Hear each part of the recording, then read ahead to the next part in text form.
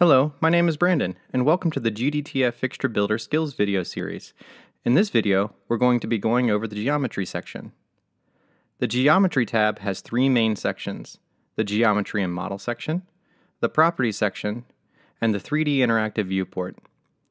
Let's start in the Geometry and Model section. A GDTF fixture follows a parent-child kinematic chain structure. This palette allows you to add, remove, and reorder top-level and child geometry of the structure. Child geometry will move or rotate with its parent geometry when making adjustments with any of the controls like translate or rotate. The eye changes the visibility of an object, the red X will delete the object, and the triangle to the left of the name will collapse or expand the kinematic chain. To add additional geometry, check the plus button next to the Add Child Geometry or the Add Top-Level Geometry. The top-level geometry is the only geometry that can have a DMX mode. You will see this noted by the DMX icon. This means that all parameters of this DMX mode will only affect the children of this top-level geometry, as they are all linked together. If you need another top-level geometry, it will have to be associated to a new DMX mode. We will go into more detail later in the video series. The Fixture Builder allows you to duplicate geometry of any object in the kinematic chain via the navigation bar. This menu has three options. The first is to duplicate the selection. This will create a duplicate of whatever you have selected. Next is the multiple duplication command. This will allow you to create multiple duplications of the geometry that you have selected. Last, the collapse all control is just an easy way to collapse the kinematic chain to make it easy to read. Let's go into each command and see how to use them. Duplicate selection will create a copy of whatever geometry you have selected, as well as any children of that geometry. With the yoke of the fixture selected, we'll run the duplicate selection command. As you can see, the yoke was duplicated and it was placed at the original. You can also see that the children, the head, and the beam were also created and linked correctly. The multiple duplication command allows you to make a selected number of copies. This can be handy when creating a fixture with multiple emitters. First, you'll select the geometry that you wish to duplicate in the geometry window, and then run the multiple duplication command. This will open the duplicate selection multiple times dialog box. In the copies field, add the number of copies you wish to make. The duplicates will be added to the kinematic chain at the same level as the original geometry. All you have to do now is position the geometry where it needs to go. The final control, the collapse all, just collapses the entire kinematic chain to make it easier to read. Below the geometry palette is the properties palette, and it will allow you to adjust the selected geometry.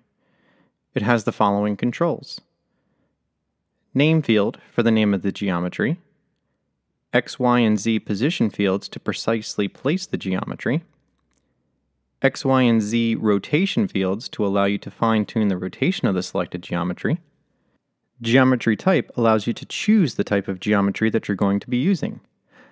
The choices are normal geometry for just a normal piece of geometry, axis geometry, this is geometry that's going to have an axis point, such as the yoke, beam filter, this is for geometry that will have a beam filter in it. Color filter, this is for geometry that will have a color filter. Gobo filter, this is for geometry that will contain a gobo filter. Shape filter, this is for geometry that will contain a shape filter.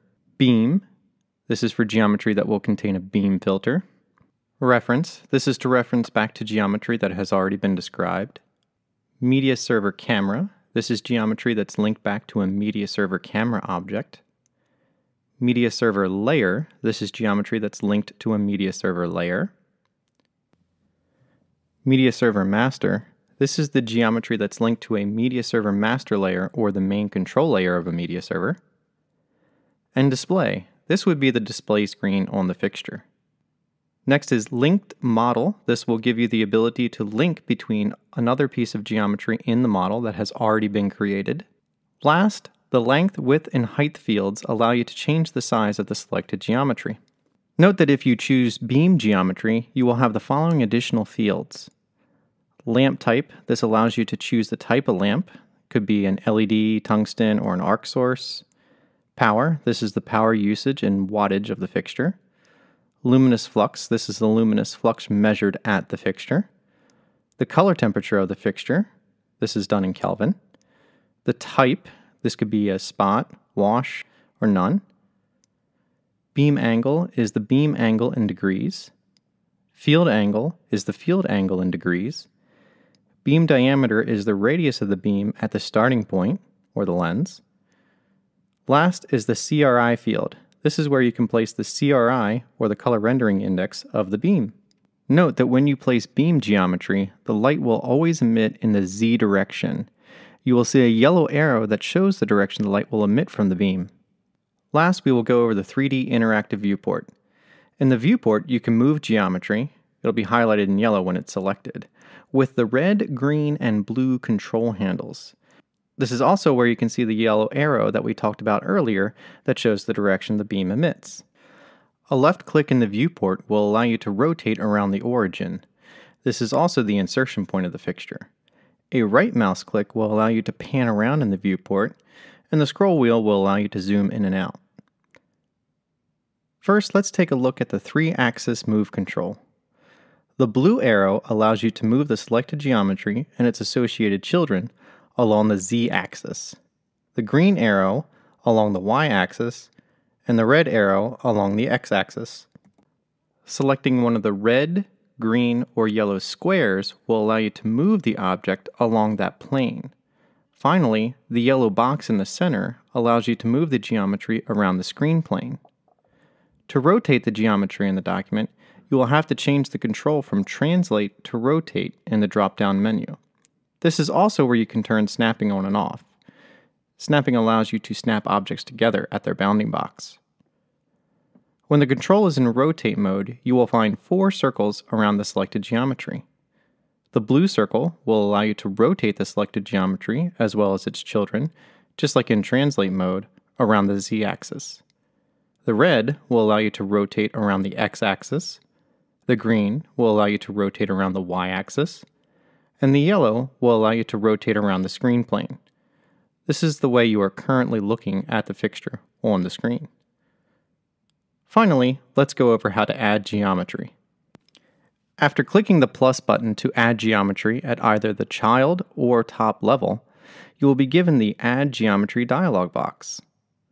Let's take a look at the controls in this dialog. First, we have a name field. This is to give the geometry that you're going to add a name. The Use File Dimension control will tell the Fixture Builder to use the file dimensions in the file that you're uploading. This will disable the length, width, and height controls just below it. The length, width, and height fields allow you to set the size of the geometry. Geometry type functions the same as it does in the Properties palette. Note, if you choose Beam, you will get extra controls again. Last is the Select Model section. This allows you to choose a 3DS file to upload to the builder, choose from default geometry types that are already listed, or add an empty piece of geometry. The workflow for this dialog is to first select the model, then give it a name. Then select the geometry type. Note, if you choose Beam, again, this will give you extra controls just like it did in the Properties palette. Then finally, click OK. If you have chosen to add a 3DS file, this is where you'll be prompted to select the file to upload it. Thanks for watching, and in the next video, we're going to start building an example fixture.